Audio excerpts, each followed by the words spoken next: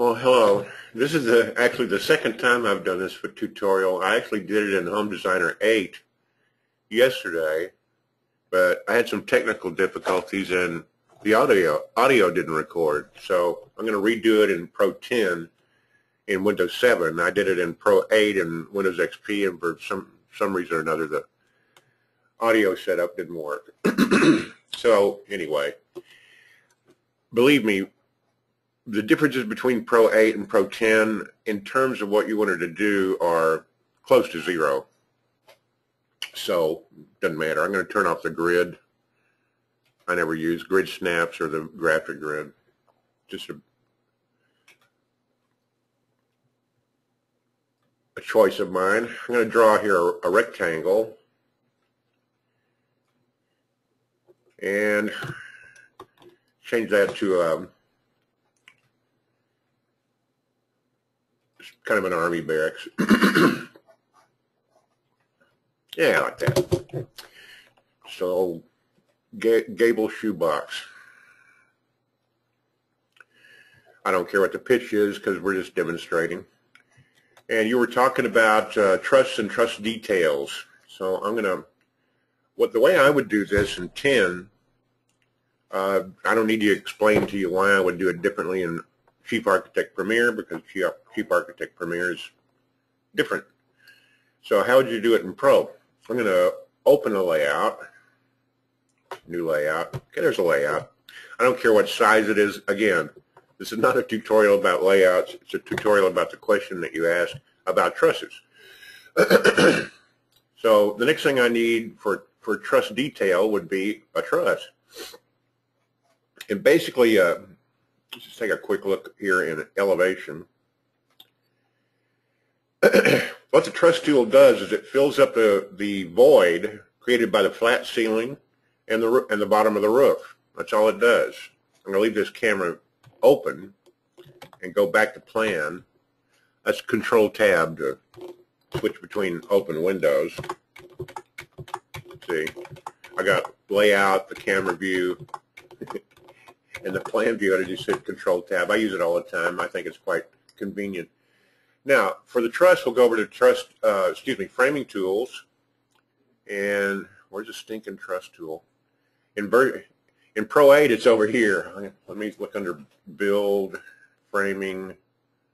There it is. Okay. They moved it a little bit from version 8 to version 10. The same tool works the same way. And I'm going to draw a truss. Yeah, I want to display the layer. And, ooh, why can't I see it? Well, the layer isn't turned on, probably. So we'll go over here to Framing, hit F on the keyboard. Framing, rip trusses. See, it's turned off. And there's the, there's a truss. I'm going to do two versions of this because commonly you'll have two types of trusses on a minimum. I'm going to take this one that we're looking at and copy paste it in place and then drag the copy over here to the end. Oh, it snapped right into place. I want it right on the edge of the framing, blah, blah, blah. I'm going to open its dialog box and force it to rebuild because it's not going to rebuild unless I tell it to rebuild. And I want it to be an end truss. That's all. But that's basically the two kinds of trusses you have. You have an end truss and then not an end truss. I'm going to close this camera view here because I don't want to see both of those trusses. See, I can see kind of the end truss in the end. So I'm going to use the backclip cross-section camera for one. That's the backclip. Backclip is just going to show me from where I left click to where I release the mouse. See that those little virtual brackets there? That's all of the model I'm going to see. Makes a nice clean picture of the truss. Then I'm going to do another one over here for the end truss. And again, it's occluded by, the truss is kind of enveloped in the attic wall. So I'm just going to turn the attic walls off in this camera view. There's a different layer display options. They ought to name these so you actually know that they're not the same dialog. But when you're in plan view, you get one kind of display options, and they're not. It looks like the same dialog, but it isn't. This is the one for plan view, and this is the. If I open one in here, it's for the one for this kind of camera view. Matter of fact, I think I'll make that as a suggestion. Oh, that always bugged me. That it's confusing to new users because you have to be clairvoyant or something to know that they're actually not the same one because they look exactly the same and they have the exact same name. Anyway, okay. Now I want to turn off walls. Let me hit the W key and we'll turn off walls attic. Now there's no walls attic showing in this view, but it was in this view. See, now the attic wall is turned off. Now I can clearly see the truss. You can actually, we probably would, to just get the truss, we don't need to see the roof planes. Let's turn roof planes off as well. Hit the R key, roof planes, okay. We'll turn off roof planes. We needed roof planes there to form the truss, but not to see the truss. I'm going to turn off all this roof-related stuff.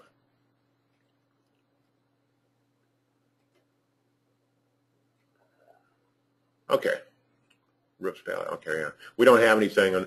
By the way, when there's a red plus sign or something on the layer, when there's no red plus sign, there's nothing on the layer, but nevertheless. Okay, see now we can just cleanly see the truss. And to finish this up, I'm going to use end to end. I think I can draw a dimension along these chords. Yeah, hit the control key. There we go. I hit the control key so it's not snapping off angle. This may take me a few tries. Yeah, well, that's not working very good. Let me turn angle snaps off. See if I can get a dimension to draw from there to.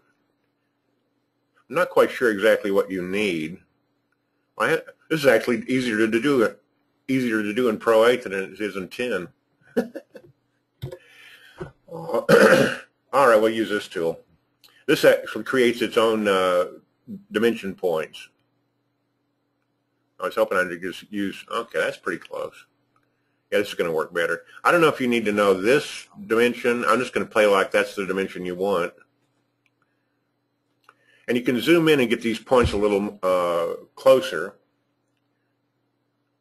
I'll just use that point.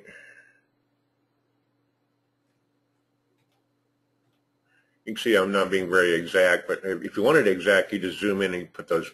I mean, I'll just demonstrate rather than say, figure it out.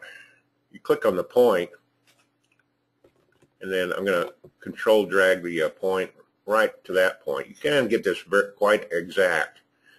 I never do this because I leave truss design to truss engineers, and they've never asked me for this kind of stuff. But it may be different from where you are. I should be able to get a lateral dimension with just this tool. I'm going to try to snap it right to that crux there. It doesn't want to seem to go. All right. Now, it's not measuring the truss cord. It's measuring to the wall. Let's see if I can get this over here. I want it right there. I might have to, where's CAD? Okay, we'll just draw an arrow right there. I want it right there.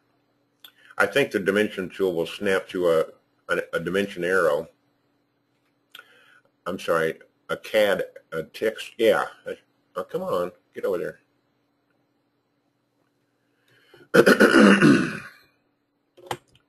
Well, it doesn't seem to want to go.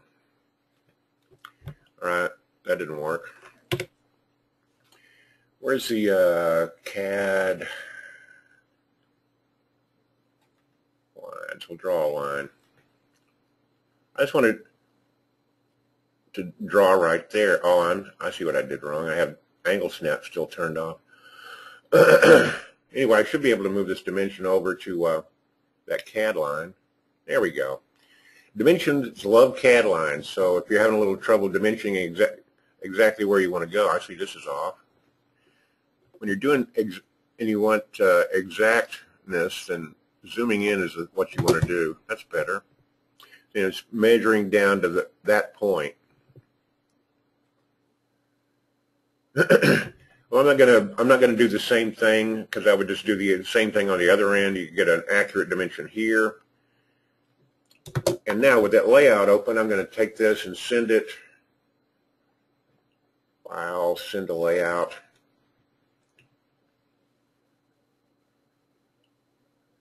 Okay, yeah, I forgot. I'm not going to save it in templates. I'm going to save it on my desktop so I can throw it away. Fine, Untitled Plan's a good name. Now I want to send this to layout using the current screen, and I'm going to send it 1/2 inch scale, and then click OK. Yeah, okay. So there's one truss detail, and then we'll name this file here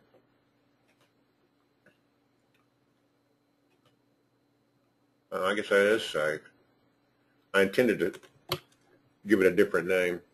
That's all right. I'm going to close this layout, open a new layout. You could do this on one page, I suppose, in a different scale. We'll go open a new layout, and this time we'll send this send it at 1/4 inch scale, current screen. Yeah, okay. And I'm just gonna show the truss.